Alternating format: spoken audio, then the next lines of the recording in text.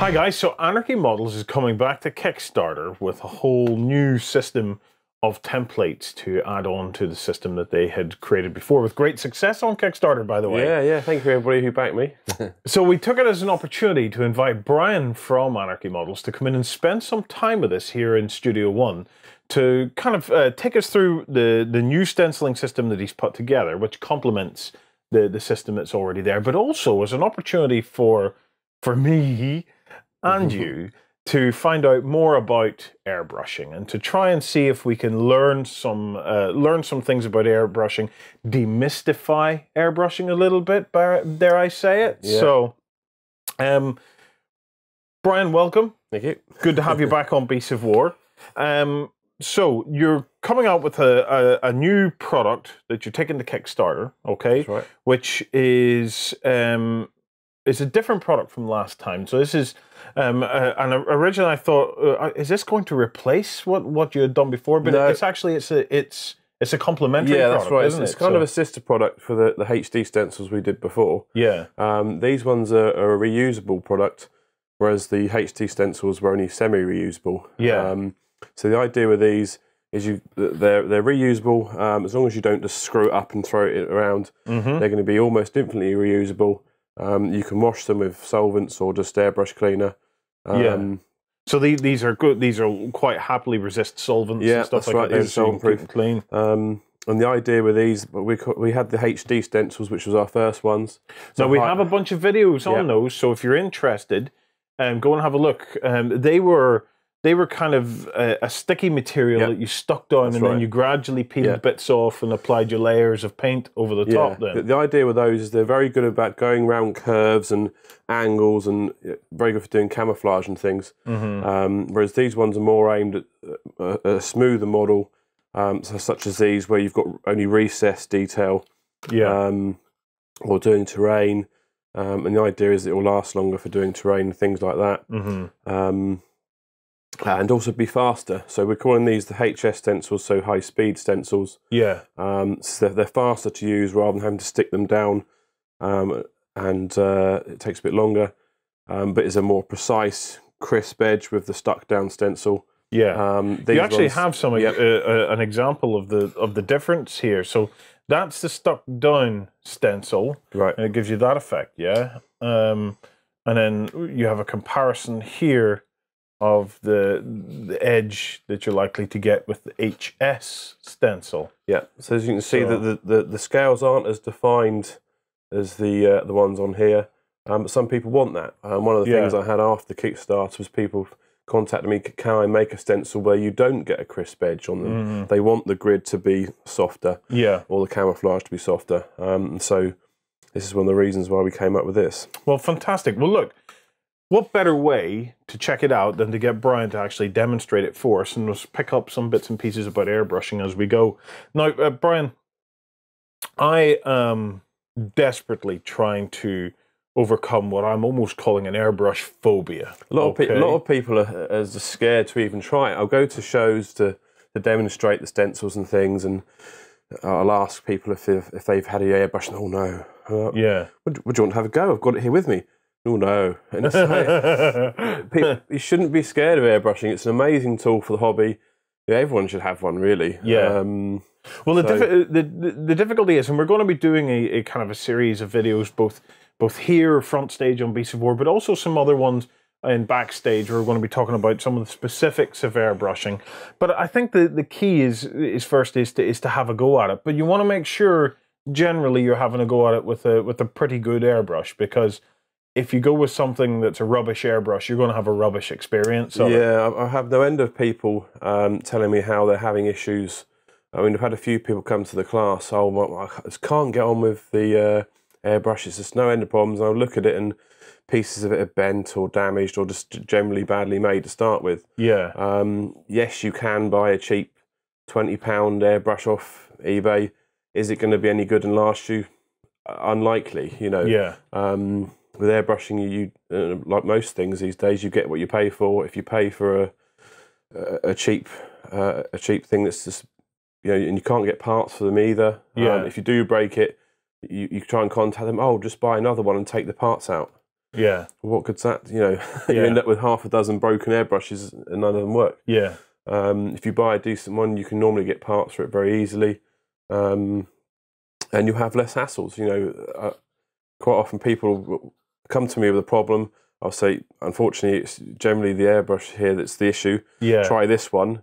They're like, wow, this is amazing, and they'll buy a new one. You know, it's... Okay. Well, like I said, over the course of a series of videos, we're going to be going into more details on what to look for in airbrushes and compressors and stuff like that. But Brian, we have a nice dark Eldar model here. You're going to do a demonstration of a kind of like a dark to light using the high-speed template. Now, this is a dragon scale That's template. right, yeah. So this is one of the smaller ones. We've got various different sizes of the grids here. This is the large one. There's a medium one there. And there will be an even smaller one than this as well. Eventually, these are all the prototypes. Yeah. So we don't need this straight away. To start off, I mean, you could start off with that straight away, but from what I'm planning to do here, I'm just going to lighten up this black base coat slightly. This is a satin base coat. You can see it's got a bit of a shine to it. This isn't ideal. A matte base coat is much better to use, so if you can get that, you'll find the paint sticks better to it. So, and that's basically the choice of primer then you put down. So, yeah. And another, while we're talking about primers, there's another really good point to make, because I've been confused by this. And there's, I know this is going to sound so silly, but there's no comparison between a spray can primer and an airbrush. They do different things and they don't act in the same way. That's right. One of the things I found with primers is, you know, I've tried to mask things off, or I've tried to spray the bottom of a model and the top of a model and have them different colors, but I find that the spray can particles seem to almost envelop around it. It's just something to do with the solvents and the chemicals in there. The particles just tend to float along and do wrap round things where you wouldn't expect it to go. Yeah. With the airbrush, you can get away with masking. Without masking, a lot more than you would think. I mean, even so much as sometimes if you've got quite an angular model, if you hold it in a certain direction, you can use the model itself to mask off the other faces. Yes. And whereas a spray can wouldn't do that, the paint would just sort of float round and paint the other side as well. Well, even before we started this video, I watched Brian just do this underside. And, you know, that was just airbrushed. It took him minutes to do some test pieces on that to show me. But look how clean the difference is. You know, there's no overspray, there's no particles. No, and there's been no masking here whatsoever. Yeah. You see that the paint just suddenly stops at the edge. And even here where it does curve round, the paint doesn't follow round a lot. It stops quite suddenly. So, as you say, it's not the same as a rattle can where it's just going to go everywhere. Yeah. It's going to go where you aim it, as long as you've got a decent double action airbrush. Okay, well, Brian, take it away and let's see how we go about achieving this effect. Let's check we've got the right colour first of all. So, you can obviously use any colours you like. You don't have to use what I'm using here. Now, during these demonstrations, we're using the brand new Vallejo Game Air Range. So, Brian, can you tell us what colours that you're using? So we're using a combination of Game Air and Vallejo, kind of like transparent. Yeah. So to start off with, we've got the Game Air Dead White and Alien Purple, which is those two there. And I'm also going to be using the Game Colour inks. Now, although they call them an ink, I would think they're more of a transparent paint than an ink. This most inks is like you would get from an art shop. It's an ink, you could put it in a pen and write with it. It's more of a transparent paint in my mind, but they just call it an ink, I think. But it's good for all sorts of things, and I'm going to use it as a transparent paint here rather than an actual ink and a shader. We've got those two. So all I'm going to do is just use these 4 paints. If I can get my fat fingers out of the way, and you can see them all. And then you'll get the effect like we've got on this side here. You could then go in with highlights and stuff, but we'll worry about that later. Yeah. So to start off with, it's just this Alien Purple. So get that so everyone can see it. I'm just going to pick out the leading edge and some of the raised areas mainly. So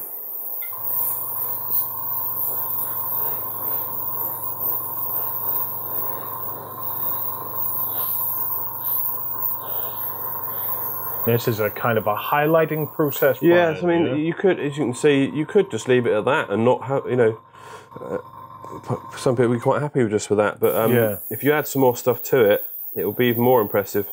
So you can see I'm just feathering in the purple to this back edge here. It's still mainly black, and towards the front it's a bit lighter where I'm building up the paint more.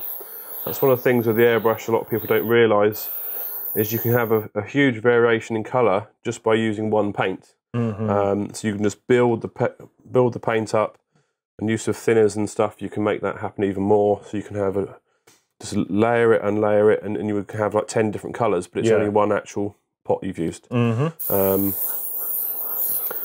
So you can see that here. So I've just done a very faint pass along this edge here with the purple, and you can see it's not black anymore, but it's not as strong as here where I've done a few more passes. So we'll just build that up a bit more. You can see the paint build up to get a stronger colour.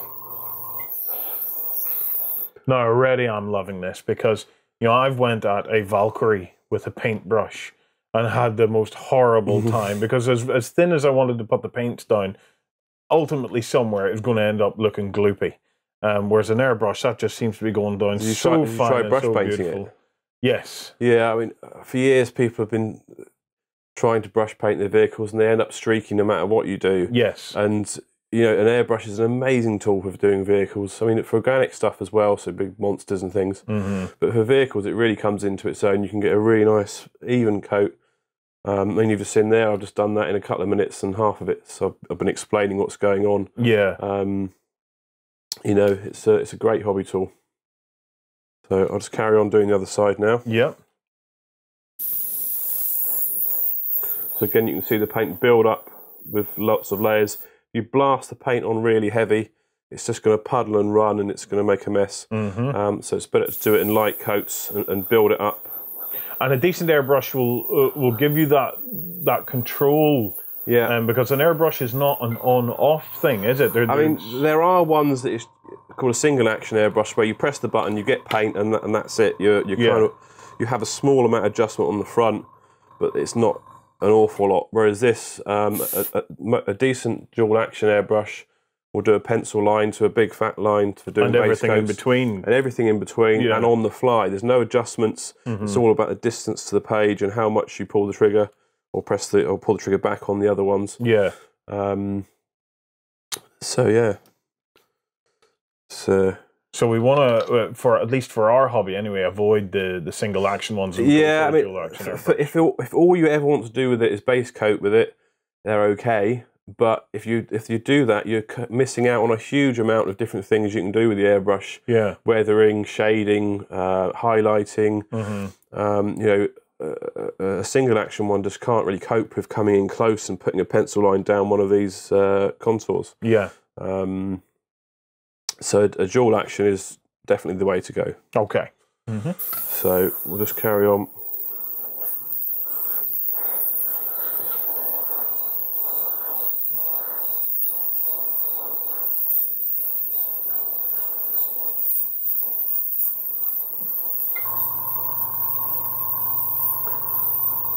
So I'm trying to get a nice fade here, so the front of the wing's lighter than the back, but you still want a bit of paint there, and you'll see why later on. As a fact, what I might do is I might leave part of this tail back here a bit too black, and you'll see the difference.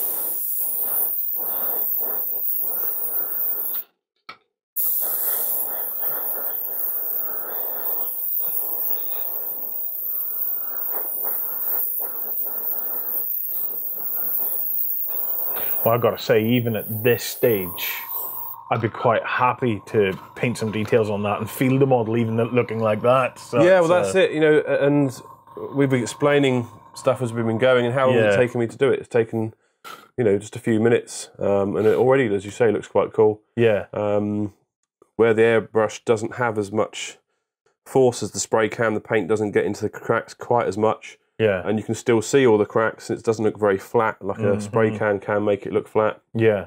So as you say, it does look quite cool just as it is. Well, as cool as it looks, what's the next step? Well, the next step is to make sure it's fully dry. If you try and paint it too soon, you're just going to scratch the paintwork with your hands or with the stencil itself. So I'm just going to give this a quick blast with a hairdryer just to make sure it's fully dry. Right, we'll let that dry and we'll be right back. So Brian, we've taken a couple of minutes to allow it to dry. Yep. Where do we go from here? As we say, it's got to be fully dry for this. So I mean, the way I test is find a bit that's not terribly important and just try and scratch it gently with your fingernail. If you don't scratch through the paint back to the primer, then you're ready to go. With these stencils, if you're not careful, you can actually just rub the paint off if it's not fully dry. So the next stage is to do the actual stencils. Yep. So we need the white next, which is in here. So this is the dead white from the Game Air Range of Vallejo. Yep, that's right. Now we're really liking this paint from Vallejo. It's the coverage is great. The pigments are just brilliant in these. I've got to say, you know, if you're going to go down the route of airbrushing, it's worth investing in airbrush paint, isn't it? So, yeah. I mean, you can buy normal model paints and thin them. But the airbrush quality paints, the particles are ground so much finer, especially the metallics. Don't even think about putting a normal model paint metallic through the airbrush. It's just going to clog it in seconds. Yeah. But the Vallejo Game Air and the Model Air, they're ground so fine, it's like a metallic cream almost. Yeah. And the same with the normal paints. They're just a lot easier to use, but always use them with their own branded thinner and cleaner, and you'll find you have less problems. Customer recently was saying, "Oh, just can't get the airbrush clean." Yeah. What are you using? Oh, well, I'm using this other brand of cleaner. I said, well, try the actual one for the paint you're using. Yeah. Oh, it's cleaned it in seconds. Because the formulas and resins and stuff are very different in each of the different brands. Always try and brand match things. If you have problems and try and contact the manufacturer, the first thing they're going to say is, "Oh, well, you're not using our thinner or cleaner." Yeah. And they're, like you say, they're all formulated to work with themselves incredibly well. And some people will say, "Oh, you thin it with water." You can. It doesn't break the paint down as well. Yeah. Or some people say about doing it with screen wash. Well, screen wash has got ammonia in it. You don't. You're going to be atomizing that into the air. You're going to be breathing that ammonia in. It's not good for you. Yeah. So don't use anything that's not meant to be used in the airbrush in there. And try and brand match things, and you'll have less problems. Brian, I'm distinctly getting the impression here that airbrushing is a lot more straightforward than I think, provided I just follow the rules and the products that are there. Yeah, unfortunately, there's a lot of armchair experts on the internet that will tell you things that aren't true. Yeah. So try and get some good advice on things, and try and brand match things, follow the manufacturer's advice, and you'll have less issues. Okay. And with airbrushes, if it isn't broke, don't fix it. Don't be tempted just to don't fiddle with it. You know, clean it properly, and you'll have less issues. So yeah. Okay. Right. So stencil time. Right. So let's just check that's working. It's been sat there a little while. So I'm just going to pick out some of the areas with the stencil. Obviously, we can't go over these really raised things here. It's not going to wrap around there enough for you to better get the stencil on there. Yeah. So you just pick out the areas where it is going to work, like I'm going to do now. Now, some people, there's a bit of an argument with this one. Which way round do the scales go? Some people say, I like to have it so that the front is this rounded edge. Yeah. Some people tell me, oh no, the scales should be this way round. Yeah. Well, I say, whichever looks coolest to you. Yeah. It's your models. Use it however you like.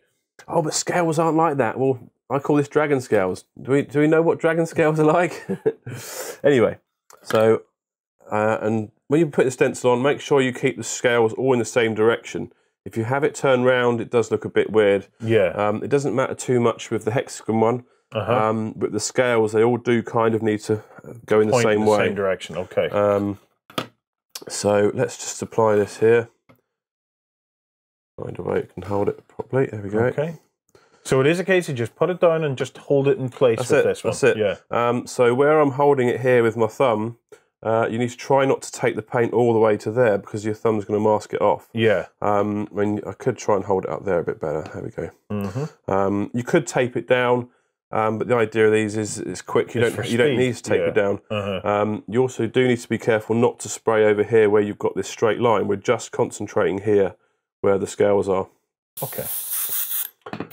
So we're just going to feather it in from the front, a bit like we were doing with the light purple earlier. And there we go. Oh, it's as simple as that. That's it. And as quick as that as well.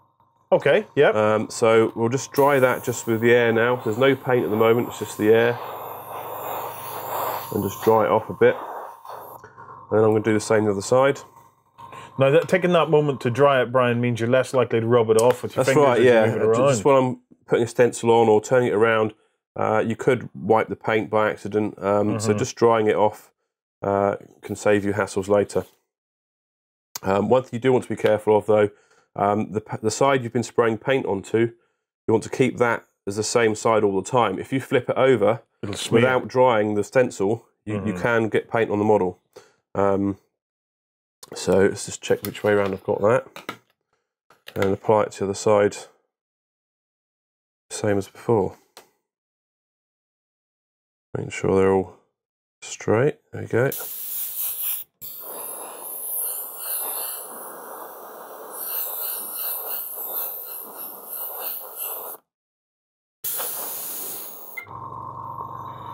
There we go, some more scales there.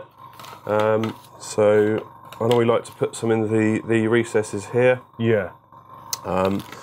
It's got it already. It's got almost like a carbon fibery kind of texture to it, doesn't it? Yeah. I'll just put this one in the paint, so I'll have to make sure that's clean. Yeah.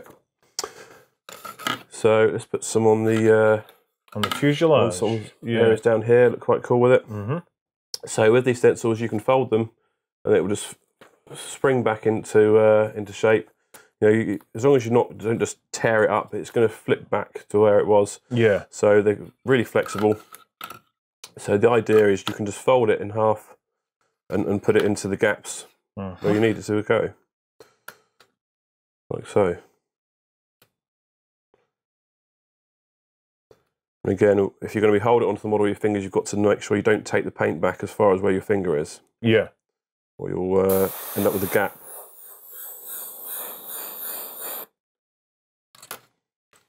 So that's that bit done. Let's go around this side.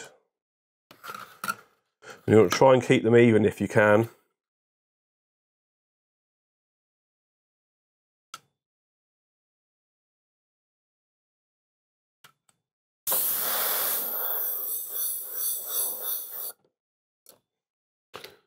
So there's the scales there. And I'm just going to put a few just on the front here. Yeah. So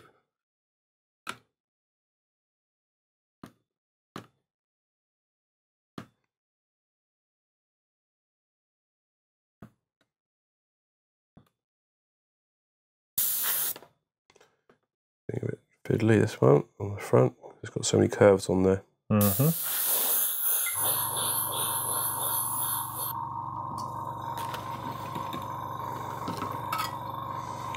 So there we go. Awesome. So even as it is now, looks pretty cool, but there's a couple more stages we can do which really makes it stand out even more. Yeah. So I've went from the first stage, I'd have been happy enough to field it.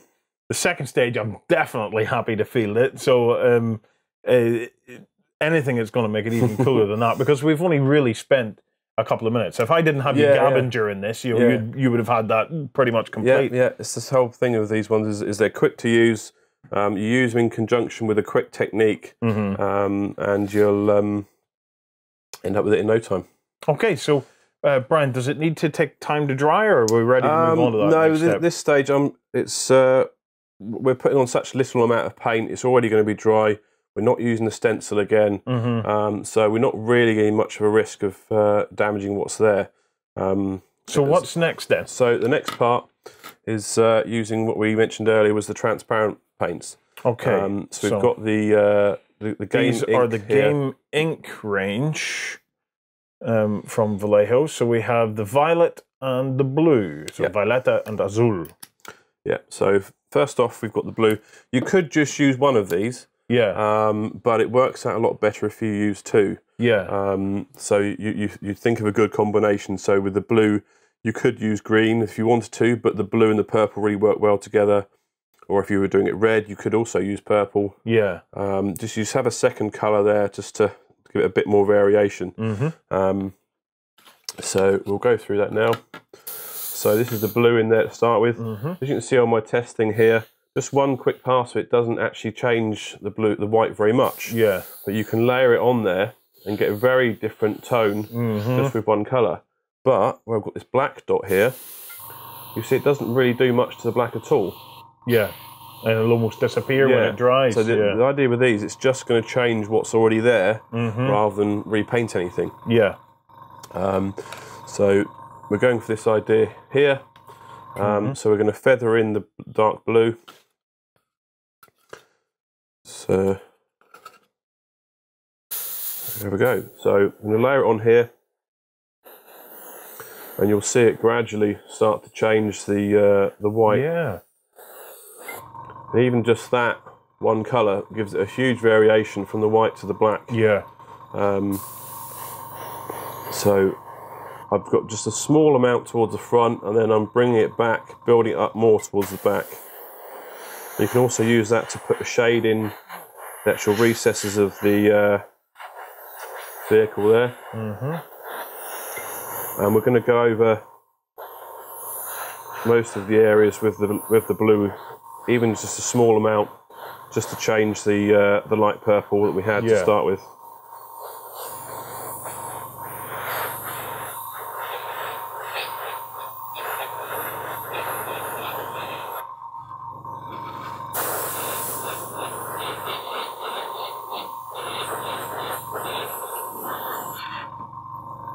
It's such a lovely effect. The transparent paints, or inks, as Vallejo call them. They call them inks, but it. I mean, the idea of doing it this way, rather than using all the different colours that you could use to create the same effect, is with the stencil you only want to do the paint once. Because if you move it while you're painting, it's going to ruin the effect. So it's got to be one shot with the stencil. Yeah. And then your effects applied in a more transparent way over the top. Yeah. So the stencil is creating almost like a texture then. It's just making it look a bit more interesting. You could do something similar without it, but it's going to look 10 times cooler having this cool edgy field or paintwork on it as well. So this was the one here where I purposely left it a bit black. When I put the blue on, it's not really changing the black enough, not the same as the rest of the body. Yeah. Whereas on this side where it was a bit more purple, I'll just pull that into... on here, you can see it is picking it up more. But you've got to be careful not to overdo it with this stage, or you'll kind of cover up the scales if you aren't too careful.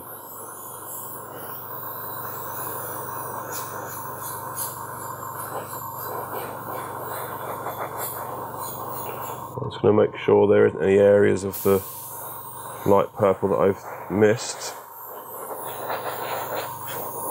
or it looks strange. Turn it around. Wow, yeah.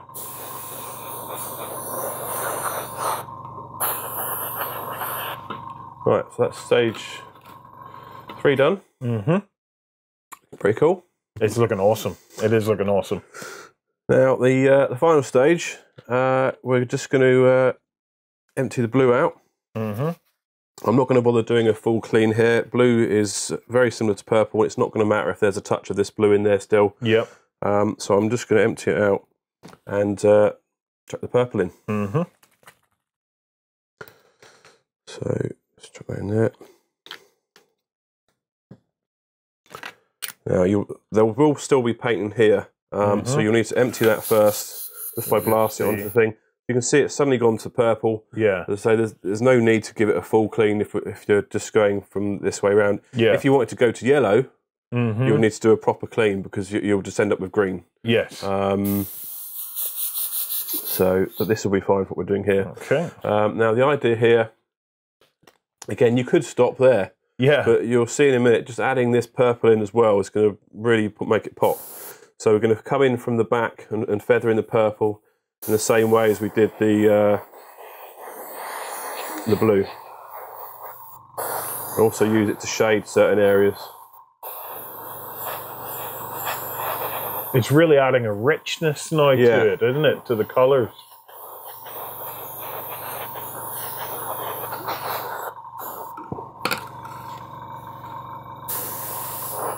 And the whole model is now starting to pop. Actually, where you're doing that, there's a real sense of quality to it. Yeah. Because the blue and the purple are quite similar, so it's not a massive difference. But when you look at it, it does really make it pop a lot more. And you can layer it in. What sometimes happens when you're airbrushing, you can get paint build up on the needle. So occasionally you'll need to clean that off while you're working. As these paints are so thin, because it's more of an ink, it happens a bit more often. So I've just done that now. So I can hear we've got this nice recess here. So I'm just going to layer the purple in there to make that look like it's got a bit of a shadow. Yeah.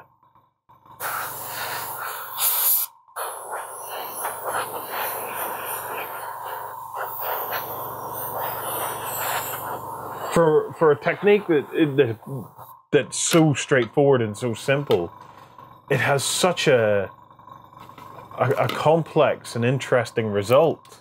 Well, that's right. As you said, we've been talking for a lot of it, but the actual painting time, it takes minutes. And you then now go in with your brushes and whatever else you normally would to do some edge heights and stuff, but do you even need that? Yeah, well, the bulk of it's pretty much done there, isn't it? You paint the pilot and the weapons and things, and these engine pods here. Do you need edge heights on it now? Remains to be seen. You could do, but it looks pretty cool as it is. So, well, Brian, I absolutely love it. Guys, stay tuned because we've got a number of these little episodes where Brian's going to take us through some how to use a stencil, but also some tips on color choices and stuff like that as we go along. Brian, thank you, mate. And stay tuned, guys, and make sure and go and check out the Anarchy Models Kickstarter for the high-speed stencils.